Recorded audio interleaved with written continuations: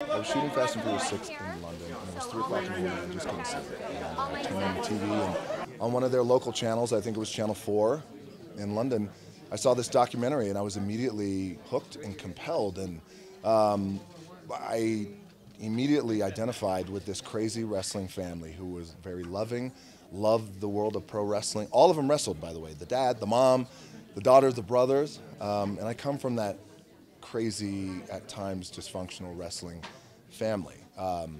My dad, my grandmother, my grandfather, uncles, cousins, you name it. So there was something about the documentary that I really loved, and I also loved that it felt like this girl, this young girl, against all odds, was trying to do something that everyone was telling her you can't do.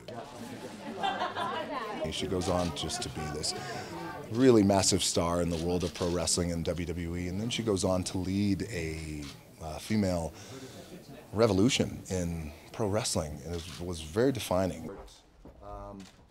Perseverance, and also what's going on with that?